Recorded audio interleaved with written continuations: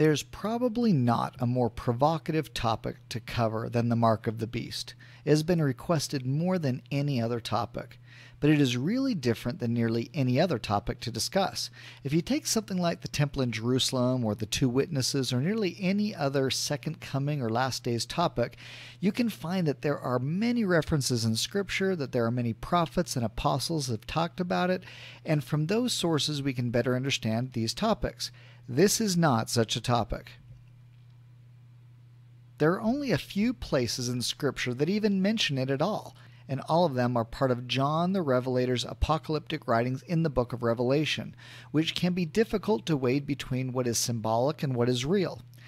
This doesn't include scriptures that may be referring to it but could also be referencing something else because it isn't specific. For example, just because Daniel mentions a beast doesn't necessarily mean he is referencing the same mark of the beast that John in Revelation is. So I'm talking about direct references. Apostles and prophets haven't discussed it much in public, recorded forms anyway. The Guide to the Scriptures and the Topical Guide and the Bible Dictionary are all silent, and the Church of Jesus Christ of Latter-day Saints has no official position on what it even is. So this leaves us with very few verses and the surrounding context of the book of Revelation to make any sense of this subject other than a few student manuals I'll reference later. In fact, if you want a formula on figuring out the odds of misunderstanding the interpretation of a prophecy, you can take the number of references to that specific thing found in Scripture and divide it by the number of Google results you get on the same topic. Now that's a little facetious, but you get my point. So what does Scripture say about the mark of the beast? Revelation 13 verse 16 says, "And he causeth all, both small and great, rich and poor, free and bond, to receive a mark in their right hand or in their foreheads." This leads me to one of the greatest learning habits that you can adopt in your own study of the Scriptures if you want to exponentially increase your understanding. And it is super easy to implement. I can't believe how much this has helped me.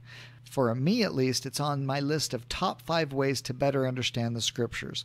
The problem is that we live in a soundbite society and we read one verse and then people try to interpret that one verse in isolation rather than the context the writer originally intended. So if you want to combat that and want to understand Scriptures better, read at least 20 verses before and 20 verses after. If we do that here, that pretty much means that we need to read all of Revelation chapters 13 and 14.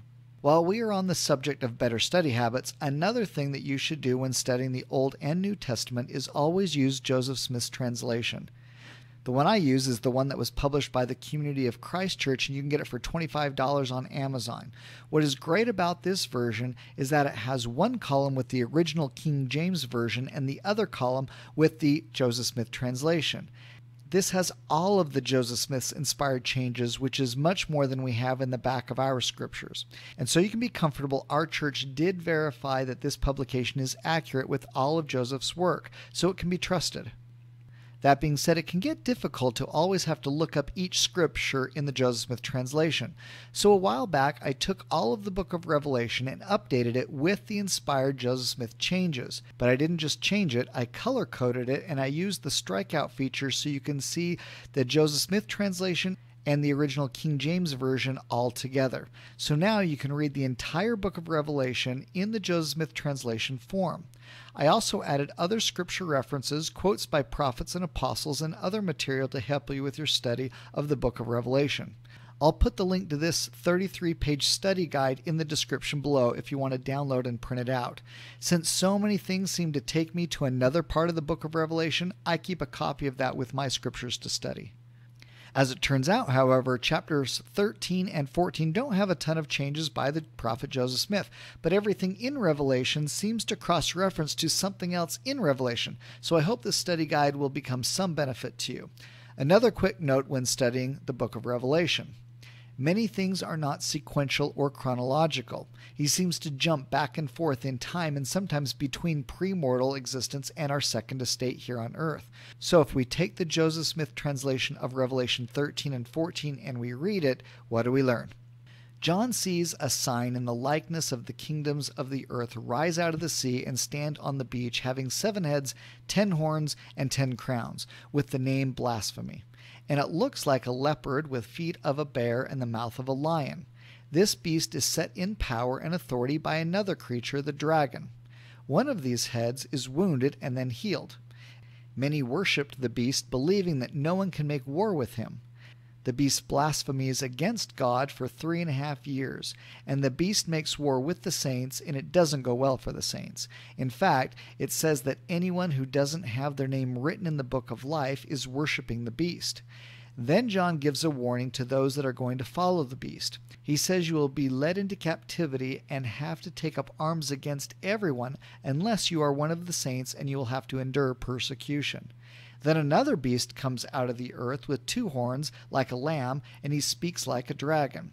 The new beast forces everyone to worship the old beast, and even shows miracles to everyone and tells everyone to make an image to the beast. This image is then given the power to speak, and anyone who doesn't worship the image is killed. Then this is where the mark of the beast comes in, as the beast causes everyone, small and great, rich and poor, free and bond, to receive a mark in their right hand or in their foreheads. And if they don't get it, they can't buy or sell. Then he says the number of the beast is 666, and that we need to remember that. Then in chapter 14, the Savior appears with 144,000 with God's name written in their foreheads, with several verses describing the 144,000. Then he sees an angel flying in the midst of heaven, having the everlasting gospel to preach to all the earth and warning them of the coming judgments. Then another angel announces that Babylon is fallen. Then another angel starts checking to see who has the mark of the beast in their hand and forehead, because they will receive God's wrath in the form of fire and brimstone forever and ever. Then any of the saints that perished are blessed and find rest. Then a bunch of angels come out of the clouds and reap the earth with the wrath of God, causing so much death that it forms a river of blood that comes up to a horse's bridles for 200 miles. In chapter 19, it gives a bit more commentary, and I'll just mention verse 20, which says, "And the beast was taken with him, the false prophet, and wrought miracles before him, with which he deceived them that had received the mark of the beast, and them that worshipped his image. These both were cast alive into a lake of fire and burning with brimstone." So we have dragons, beasts, false prophets that bring about miracles that deceive most people, kings and crowns and armies and wars. So I'm sure that clears everything up for everyone, right? Thanks for watching. I'm just kidding. There's so much we need to unpack here. Let's go back to chapter 13. There is continual, endless debate and speculation on every aspect of these chapters we just went over. I don't know what the beast is. I have my ideas just like everyone else, but that doesn't matter. I'm not going to speculate here on the meaning of the 7 heads, the 10 horns, and the crowns, or the shape of the beast, or what it may represent, or the dragon, or the other beast, or the wounding of the head, or the healing of its head. One main reason for not speculating is a bad habit that people have when attempting to understand the book of Revelation and other last days symbolic type scriptures. We have all been so conditioned that we are the chosen generation and that the second coming is so close that we begin to map these symbols to things that we see in the world around us. This is the same thing that the saints did at the time of Christ, and the same thing the early saints did 200 years ago, and what we do today. These symbols may represent something that we can't see yet in the future, so don't put stakes in the ground around interpretation of symbolic imagery, or you're going to get yourself into trouble. This is what happened during COVID. Many people were convinced that COVID was the great scourge talked about in the last days, signs of the times, and it was not. Or everyone is related to somebody that's got a blessing or has it in their patriarchal blessing that they will see the second coming, and they don't even consider that that could be as a resurrected being post-death, or that it was based on worthiness that wasn't met, or the giver of the blessing was just wrong. And yes, that happens. We have this self-centered society where we think everything is about us, rather than seeing that some of these things likely are beyond our current vision, and more time needs to pass before we will see them fulfilled. That being said, more than ever, I'm seeing technologies, political strife, government conspiracies, and many other things that do seem to match more of my own interpretation of what needs to happen. So we are getting ever closer, but I don't know how long or short it will be before we all see this. Let's talk for a moment about what some have theorized about some of these things and the symbols that John talks about. I'll focus on just two elements, the mark of the beast itself and the number of the beast being 666. We can't possibly talk about everyone's individual theory or the nuances therein.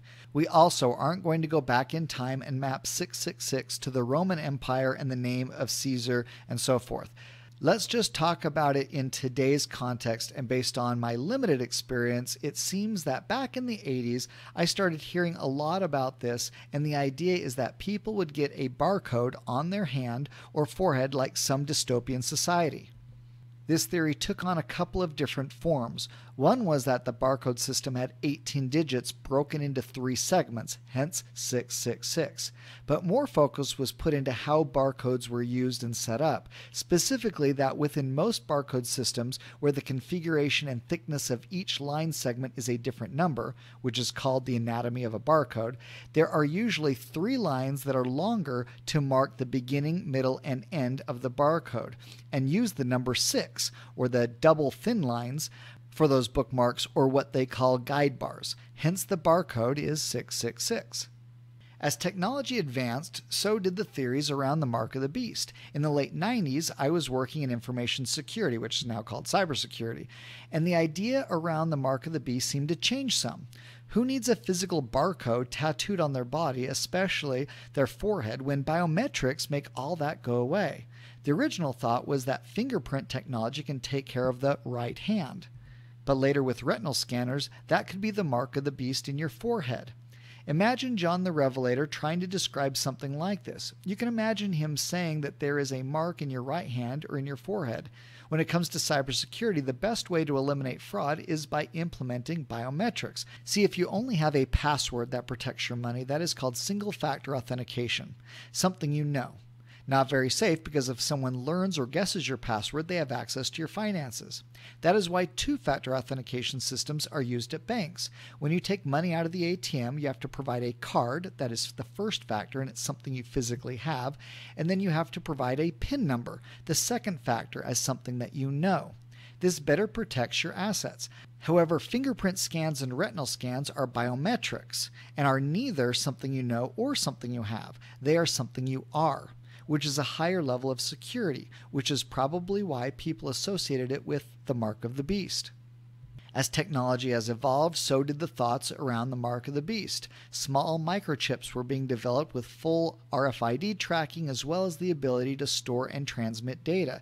These can offer more than just authentication or identity verification, which could make them even more usable in a society relying on them to buy and sell, as the prophecy in Revelation states. Some have theorized the use of a chip to interact with a new worldwide central banking cryptocurrency. So as we think about this, people begin to imagine getting their implants on the right hand, but that doesn't make sense for your forehead. Well, Elon Musk's Neuralink brain implant answered that question. So now we move into the realm of transhumanism, which is a far cry from what we were imagining in the 80s and before. So this leads me back to that previous warning about understanding prophecy. We have a tendency to want to answer the question of prophecy with our current understanding of the world and the technology we currently have. So when barcodes are the things, we fill in the blank with barcodes. When brain and hand implants are the thing, we believe that must be the answer. This can be dangerous because we get so focused and sure on one particular thing that it's the answer. If it isn't, we begin to lose faith in the prophecy at all. Or some technologies become so prevalent that we get desensitized to their use. But perhaps it isn't technology-based at all. Is this how John the Revelator in vision on the Isle of Patmos really would have seen and explained our day today, where so much of what he writes normally is in Hebrew poetry and symbolic form?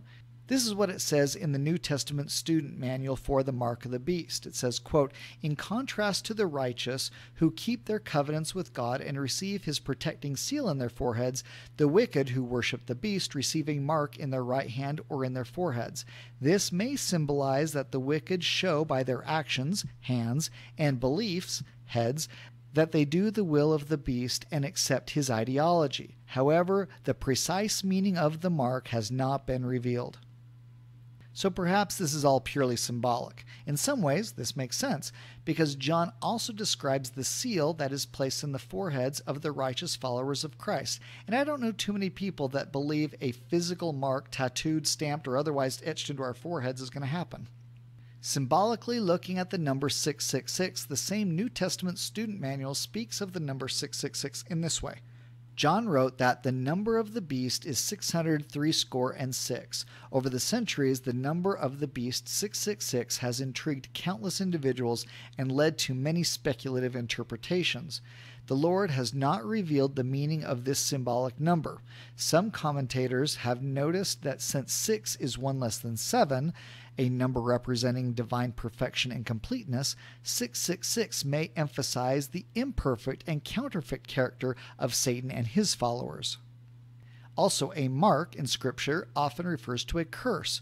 So some believe that by choosing Satan and following after those precepts, that the mark of the beast is a curse.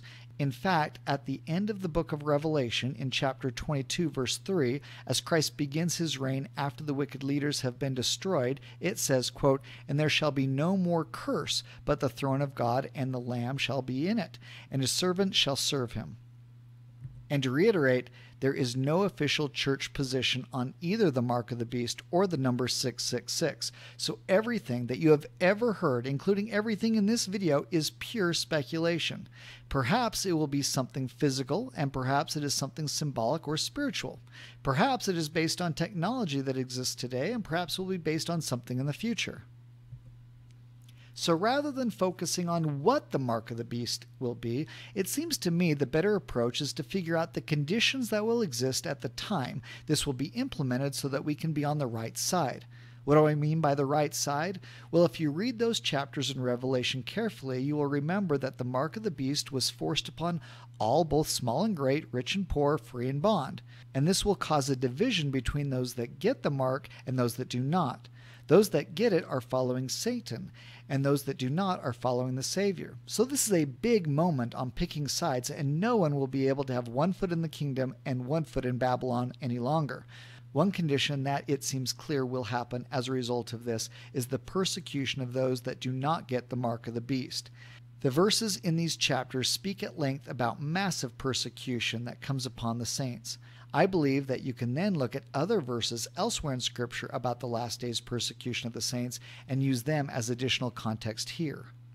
So I made several other videos that kind of orbit this topic, which include persecution of the saints, times of the Gentiles being fulfilled, our return to Missouri, and famine, as well as other last days videos. As you study this subject further, I think you can see that the mark of the beast, whatever it turns out to be, instigates many of those last days events. This can help us pinpoint when this will happen, which in my opinion is much more important than how it will happen. What else do we know about this future time? Well, Revelation chapter 6, verse 6 talks about buying a measure of wheat for a penny, indicating famine conditions at the time. We can read in many other scriptures about a great famine in the last days, and you could see how an oppressive government, group, or other organization could force people to comply with some kind of an identity system to receive their food rations.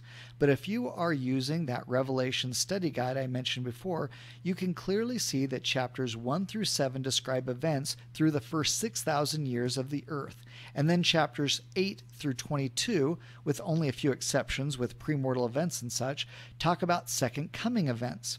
So what would a famine discussed in chapter 6 long before the second coming events have to do with the sign of the times? Now this is just 100% Kevin Prince speculation here, but do you remember the story of the fall of Jericho? How the army of Israel walked around the city of Jericho for 6 days, and then on the 7th day they walked around Jericho 7 times, and then they blew their trumpets and the walls fell? I can't help shake the feeling that this event mirrors what we read about in the book of Revelation. As you read the early chapters of the events that happened in the first 6,000 years, those same events seem to happen again all just prior to the second coming. Like we are going through each 1,000-year period and then going through it all in rapid fashion again before the final trumps are blown and the world falls. That is why a famine or some other event described before chapter 8 can still give us hints into what happens later. Incidentally, archaeological evidence points to a massive earthquake at Jericho. at this time, and it will be a massive earthquake that happens just prior to the Lord's second coming. So we have a future famine that most of the world isn't prepared for, which is putting pressure on people to accept the mark of the beast, to buy and to sell. Controlling groups attempt to force everyone to get the mark of the beast, and the righteous do not, which leads to tremendous persecution and even bloodshed of some of the righteous. This could be a major factor in when a remnant of the church, those that remain righteous, flee to Zion, which also marks the end of the times of the Gentiles. This might also explain why not all of the saints go to Missouri, as many of them very well may get the mark of the beast. And the saints will not all be protected physically from this. Those verses we read, including chapter 14, verse 13, which talk about the dead which die in the Lord. The New Testament Student Manual discusses it in this way. John heard a voice saying, "Blessed are the dead which die in the Lord." This suggests that although the Lord's people generally will be protected from many of the judgments to come, some righteous individuals will die in the calamities and tribulations of the last days. Nevertheless, to those who are righteous, death is associated with peace and joy. They rest from their labors, and their works do follow them. I think it is pretty clear that these events are what Christ foretold in the New Testament when giving the parable of the wheat and the tares. Remember, the first harvest is when they gather the righteous from the wicked. The righteous get physically moved to Zion. Then the wicked can be bundled and burned at Christ's coming. But we can be confident that the good guys win. God wins. There is victory over the beast. In fact, the entire book of Revelation is the story of how God overcomes wickedness, evil, and Satan. How God wins. So perhaps rather than focusing on what the mark of the beast will be, we need to focus on physical and even more so the spiritual preparations that we need to receive a seal in our foreheads. Regarding spiritual preparation, the time will come when the prophet will tell us not to participate in the mark of the beast, whatever that turns out to be. Have you seen how our society within the church has begun to divide around whether we should follow what the prophet says or not? I see a bigger and bigger divide around following the prophet, and if we aren't sure-footed with the prophet, when something like this happens, I can't imagine many landing on the right side of it. So to stay spiritually sure-footed, we need to have our own testimony, no borrowed light, be in lockstep with the prophet and his counsel, live the commandments, and know who we are and what we stand for and why. Be pure and be able to receive personal revelation and have the power of God in our lives. Regarding the timing, it seems clear that all of this happens before the second coming, and even more specifically before Christ saves the Jews, which is a different event than when he returns in glory. So I hear lots of people that are excited for the second coming, and that's great, but what I think many of us don't realize is that all of these things have to happen prior to that time. It won't be easy, and it won't be quick. It's like I've said before. It isn't like you're going to wake up one day, Christ shows up, and that means shorter lines at the Walmart going forward. Everything in our world will change. The bottom line on this entire topic is, 1, we don't know what the mark of the beast will be, and it really doesn't do a lot of good speculating. 2, it is better to understand the conditions that will exist so we can be prepared and ready to make the right decisions rather than being forced to make a bad decision. And 3, are we getting prepared as it directs us to do in the temple for a righteous life, living the law of consecration? Are we willing to take the more difficult righteous path or the easy now and suffer later path that Satan proposes? Are we willing to follow the prophet no matter what? I remember when the announcement was made going from 3-hour church to 2-hour church. Everyone was on the prophet's bandwagon saying, that is one inspired man, and so forth. What would have happened if he had announced going from 3-hour church to 4-hour church? Would all of those people have been on the prophet train then, exclaiming how he's such an inspired man? What if the prophet announced at General Conference that we need to once a month go door to door in our neighborhoods and preach the gospel? Who is willing to do that? Are we only following the prophet when our lives are getting easier? Or are we willing to follow him when in the future hard and difficult times come as a result of his direction? Remember in Revelation 11, verse 1, John is asked to take a reed like unto a rod, which is a measuring device, and measure the temple. Symbolically, he is measuring the worthiness of the saints using canon, which is what that device is called. So we, as saints, are being measured against the commandments and the Word of God to see if we are not only worthy, but willing to follow him no matter what. So I hope this video helps you orient your thinking around the mark of the beast, as we can only guess what it will be. I think it is far more important to focus on the why those conditions will occur and how we can prepare for them rather than the what. As you can see, our thoughts and mindset have changed over time and likely will change in the future as we get closer and closer to this event. In the meantime, we should focus on being more like our Savior. Thanks for watching.